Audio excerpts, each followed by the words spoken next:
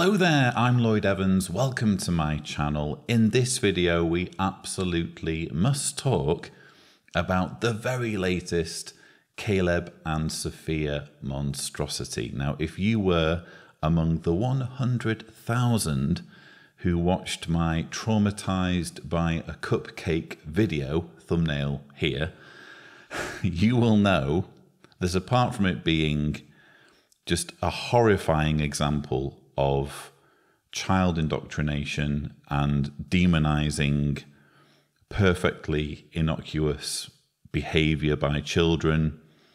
In this case, Caleb getting a little bit of cupcake on his nose during a birthday celebration, which Jehovah's Witnesses aren't allowed to celebrate, and denying having called at his schoolmates' homes in the preaching activity. If you were among those that watched my rebuttal, or indeed watched the cartoon itself with or without my rebuttal, you will know that the cartoon in question, which has the title Jehovah Forgives, ends with Caleb kind of jokingly saying, "Oh yeah, what are the reasons why Jehovah's Witnesses don't celebrate birthdays?" He's gone through this whole ordeal of feeling so guilty and so traumatized at what happened that he was sobbing into his kitchen table and he didn't actually know what the reasons were. Just absolutely astonishing. Well, in the latest installment, in the very next lesson, in fact, because they're called lessons, lesson 41, we're apparently going to find out what the reason is. Caleb is going to have it explained to him. Now, right off the bat, let's look at the artwork for introducing this video. Should we celebrate birthdays? ? Is the title. Underneath, they quote there Deuteronomy 18, verse 14. Most witnesses probably won't bother to look this verse up. I think we should. I think we should look it up because it immediately will show us how preposterous this whole thing is. Deuteronomy 18, verse 14. For these nations that you are dispossessing used to listen to those practicing magic and divination, but Jehovah your God has not allowed you to do anything like this. So right off the bat, before we've even seen a single frame of the animation, Jehovah's Witnesses are being told that celebrating your birthday is akin to practicing magic and divination. I'll let you decide, viewers, whether that accurately describes what celebrating birthdays is all about, and whether that is what's in the mind of someone who is celebrating their birthday. In any case, let's get on with this and roll the first clip. So, Dad, why don't we celebrate our birthday? Good question. How would you answer that at school? Notice how Caleb has asked the question, so why is it that we don't celebrate birthdays? A question he's now asking for the second time, by the way, because let's remember how the previous cartoon ended. Oh, wait! I'm gonna need to explain birthdays. Can you help me? Of course. So twice now, Caleb has asked the question, what's all this about, Dad? Now that you've seen how traumatized I am by this whole experience, now that you've seen me crying into our kitchen table because I'm so messed up over this innocuous cupcake incident at school, why is it, by the way, just out of interest, that we don't celebrate birthdays? He's asking the question twice, it seems. And Caleb's dad, his response is to say, oh, well, you tell me. What would you say, Caleb, to your friends at school on this issue? Caleb doesn't know, you idiot. That's why he's asking the question. Oh, I was so infuriated right in those first few seconds of the cartoon, because that's the sort of sneering, know-it-all answer that Jehovah's Witnesses are trained to give in the ministry when they're conducting a Bible study. And the makers of this video are just assuming that's how it works with kids. A kid asks you a question and you make the kid answer their own question, even though they don't have a clue, which is why they're asking the question to begin with. So right off the bat, this cartoon is infuriating, but we must press on. How would you answer that at school? Because Jehovah doesn't like it? Yes, but why? Do you like presents and treats? Yes! But do you want them like this?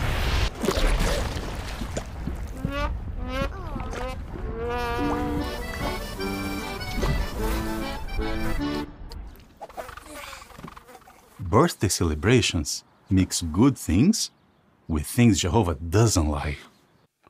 How manipulative. Bear in mind, this is aimed at children, and children are expected to equivocate birthday presents with a swamp, with a fly-ridden swamp. Effectively, that's, if you think about it, that's what Watchtower is doing to the birthday presents, to many years' worth of birthday presents of millions of Jehovah's Witness children, just literally taking them and throwing them in the swamp. That's what I took from this. I know that's not the message. The message is, oh, Jehovah doesn't like mixing good things with bad things, just as you wouldn't mix good things, birthday presents, with bad things, a swamp. That's the message. But the imagery and the way it's used and the context in which it's used, for me, the take-home message is, oh, you like birthday presents, do you? Boom, dunk. Try fishing them out of that swamp. We're ruining all of your birthdays for years and years throughout all the time that you're in our cult. Just deal with it, kids. Birthday celebrations mix good things with things Jehovah doesn't like. How? Long ago, many people believed in good and evil spirits and were afraid of them. They thought presents and treats on their birthday could protect them. And like today, they made wishes that only good things would happen to them. What does the Bible say about birthdays? It talks about them, but not good ones.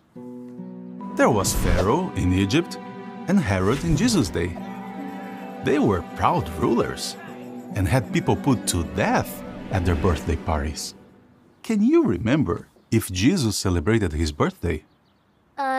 No. That's right, he didn't. He told us to celebrate the date of his death because it gives us the hope of living forever. And Jesus taught us to give good things to each other anytime we want. Like today. Good timing. Hi, yes! Ah yes, Mum's on hand to present a nice pie that she's been baking, because we all know that's what mums should be doing. Mums should just be chained to the kitchen sink, ready to produce goodies on demand to help give a visual aid when Daddy is indoctrinating the boy. So yes, wow, where do we even begin? Let's just go back to front, shall we? It doesn't work, Watchtower, to say, oh, well, you don't have to have nice things on your birthday. You can have them at any time. That's not the point. It's not just about receiving nice things. It's about the fact that people have value, children have value, and there's absolutely nothing wrong with celebrating someone's life on the date of their birth. Nothing at all. Nothing wrong with it. It doesn't work to simply say, oh yes, well, never mind about all that. You can have nice things on a different day or at any time of the year. Yeah, I grew up with that sort of logic and it tided me over for a while, but no, just no. Then we get this stupid, what are examples of birthdays in the Bible logic, which I've already dealt with in the previous video on this series, Traumatized by a Cupcake. Look, as I've said many times, it just doesn't work to say, oh, the Bible speaks about this in a negative light, therefore Jehovah hates it. That is not logical reasoning. It's perfectly conceivable that just by coincidence, something is mentioned in a negative light in the Bible repeatedly, like, for example, dogs is the example I gave. That doesn't mean dogs are bad. It doesn't mean that that thing is intrinsically bad or something that God hates. It's manifestly flawed reasoning, just as it's flawed reasoning to say, is there an example of Jesus celebrating his birthday? Ah, no, there isn't. Therefore, Jesus hates birthdays. No. Again, not how it works, I'm afraid. In order to make the argument, God hates birthdays, you would need a verse in the Bible that says, I, God, hate birthdays. And as I've already argued, God had no problem at all putting precisely that sort of straightforward language in the Bible if there was something that he hated. But you won't find anywhere in the Bible a verse of that type.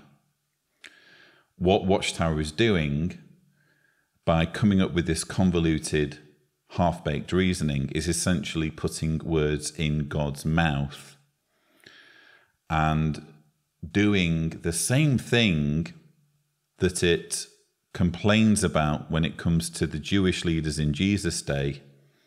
We were always learning as Jehovah's Witnesses, oh, the Jewish leaders took things too far. Instead of just being concerned about the law, they created a hedge around the law. They created lots of other laws to stop people breaking the laws that really mattered.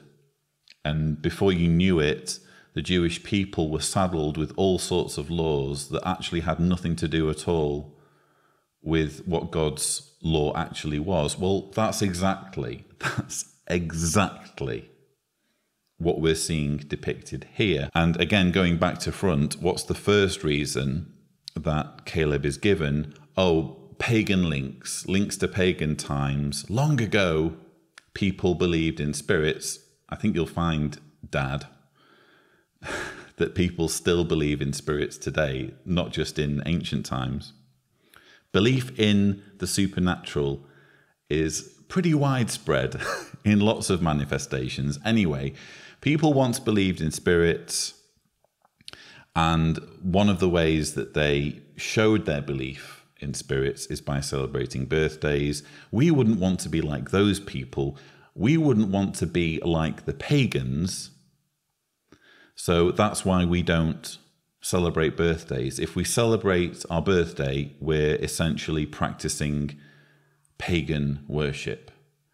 Again, not a good argument. In fact, a terrible argument for two main reasons. First of all, it's not logical. Second of all, it's not consistent. It's not logical because you can have an innocuous thing that people do, and some people doing it for a bad reason and others doing it for a good reason doesn't make the innocuous thing itself intrinsically bad. Example, I like flying drones. I like flying drones to take aerial images of landscape, etc. Other people like flying drones to kill people. Other people use drones to bomb buildings and militants and also civilians. That doesn't mean it's bad to fly drones. Again, innocuous thing, different ways of doing that thing or using that thing doesn't make the thing itself bad. That's the type of shoddy reasoning that they're pushing on people here. Oh, people celebrated birthdays, this innocuous thing, for a bad reason, therefore we can't do it. Not how it works. And it's inconsistent because the organisation doesn't apply this sort of logic to other things. For example, the wedding ring. Here's mine. So here's an interesting questions from readers for you, viewers, especially those of you who happen to be Jehovah's Witnesses. If you happen to have access to Watchtower Online Library, look up the 1972 Watchtower, January 15th, page 63, questions from readers. Is it proper for a Christian to wear a wedding ring? So says someone in Greece. I won't read the whole thing, but here are some highlights. Many sincere Christians have asked this question out of a desire to avoid any custom of which God might disapprove. Some of the questioners know that Catholic prelate John H. Newman wrote, "The use of temples and these dedicated to particular saints, sacerdotal vestments, the tonsure, the ring in marriage, turning to the east, images at a later date, perhaps the ecclesiastical chant, and the Kyrie eleison," I'm sorry, I don't know how that's pronounced, "are all of pagan origin and sanctified by their adoption into the church. While the facts prove that many of the current religious practices Newman lists definitely were adopted from pagan worship, is that true of the wedding ring? The wedding ring is supposed to be of Roman origin and to have sprung from the ancient custom of using rings in making agreements. That's the American Cyclopedia. Various explanations have been given of the connection of the ring with marriage. It would appear that wedding rings were worn by the Jews prior to Christian times. That's the International Cyclopedia. It is thus seen that the precise origin of the wedding ring is uncertain. Even if it were a fact that pagans first used wedding rings, would that rule out such for Christians? Not necessarily. Many of today's articles of clothing and aspects of life originated in pagan lands. The present-time divisions of hours, minutes, and seconds are based on an early Babylonian system. Yet, there is no objection to a Christian's using these time divisions, for one's doing so does not involve carrying on false religious practices. Isn't that interesting? And I could read on, but I will instead invite you to read that article if you are one of Jehovah's Witnesses. But let's just take what we've read there. What they're saying is actually lots of things that are part of everyday life, like using the divisions of hours, minutes, and seconds, have sort of pagan origins. But it's not so much about that. It's more about whether they involve false religious practices. By that logic alone, what's wrong with birthdays? It's part of life, part of everyday life for billions of people, doesn't involve any false religious practice. It's literally just an observance of the date of someone's birth. So what's the big deal? What is the big deal? In fact, I will scroll on in the article. Really, the question is not so much whether wedding rings were first used by pagans, but whether they were originally used as part of false religious practices and still retain such religious significance. That's really the question. Were they really used as part of false religious practices, and do they still retain such religious significance? You decide, viewers. You decide. Even if it can be argued that a birthday is a false religious practice or part of a false religious practice, does it still retain such religious significance? When a kid is invited round to their friend's birthday party, do they think, oh, I'm going to celebrate a religious practice? Not remotely. But this is the sort of logic they're using to say, nothing wrong with a wedding ring. Wedding ring's fine. Birthday's bad. Exactly the same situation of something that could be argued as having a pagan origin, but for arbitrary reasons, in the case of birthdays, the organisation says, no, this is actually something that Jehovah hates, to the extent where Caleb should be sobbing into his kitchen table for having dared to involve himself in something that makes his God sad. Disgraceful propaganda, again, aimed at children, aimed at spoiling the childhoods of children. And I can fully understand why many call this a form of abuse. Really it is. This stuff stays with you, as I can fully attest, as someone raised in a Jehovah's Witness family and who was deprived all of this innocence. Again, it's all totally innocuous. Doesn't do anyone any harm at all. And they come up with reasons to make something that's fun and innocent seem sinister and evil. And to add insult to injury, they show the birthday presents going in the swamp. Ugh. Just outrageous. But that's, I guess, all I have to say on this particular cartoon. Let me know what you think in the comments below, viewers. What do you make of all this? But that's all I have for you. Don't forget to subscribe to the Lloyd Evans channel for more such videos. And as always, thank you for watching.